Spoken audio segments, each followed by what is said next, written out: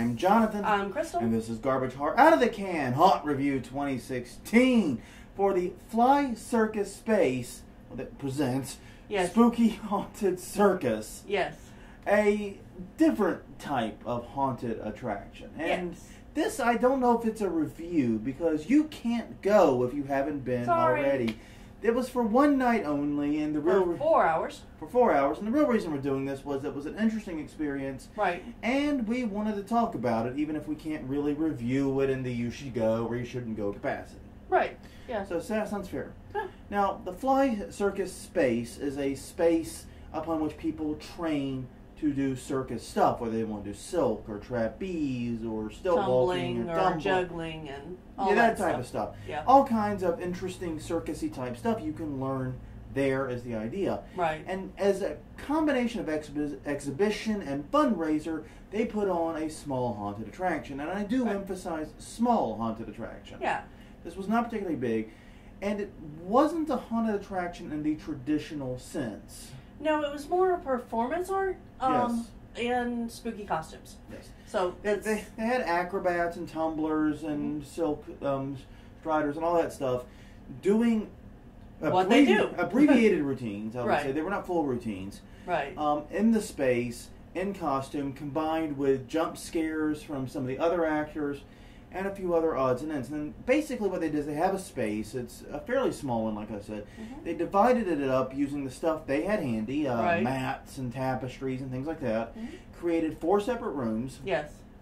And you would walk through them, and in each room you would see a performance that was Halloween themed or spooky themed, combined with a scare of some sort. Right. And, you know, I went into this with no expectations. I had no idea. I knew it was $10. Yeah. But other than that, I had no expectations, and I walked out saying, you know, this is exactly what I expected. Yeah. As weird as that sounds. That seems very accurate. As weird as that sounds, it's the truth. I did not know what to expect going in, yet when you told me it was going to be a spooky haunted circus, and it was being put on by circus performers, this was kind of what I imagined. Yeah, pretty much. So, yeah, I don't know. I had a good time with it. It was very short haunt. It was not particularly long. I think it was only like, it was underneath 10 minutes. Oh, yeah.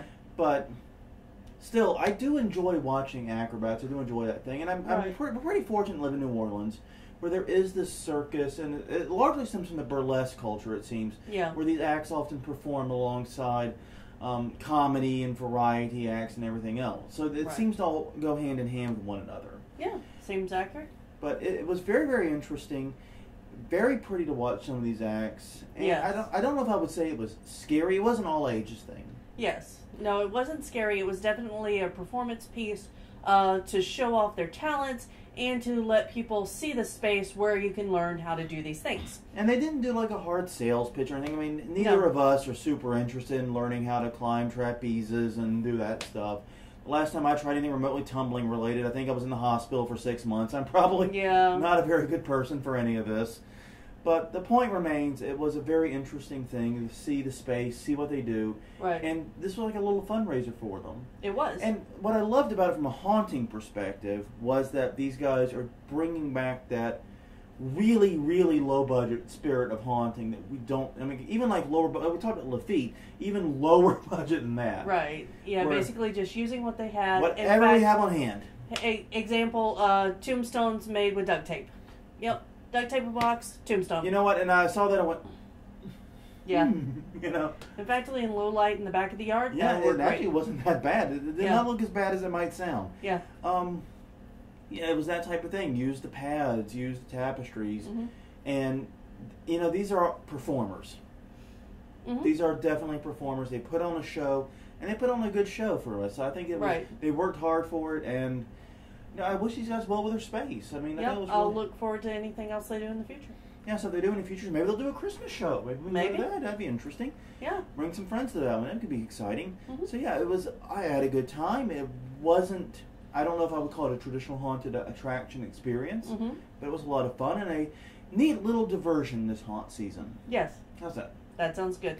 So I know it's a short review, but it was a short haunt, and like I said, you can't go to it anyway if you didn't make it for this review. So, anyways, great job, guys. Had fun visiting you guys.